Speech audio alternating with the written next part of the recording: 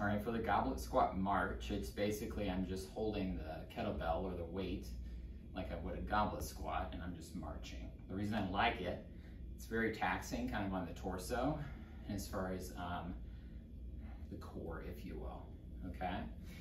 Everything else is the same as far as marching goes. Again, I'm just holding it here,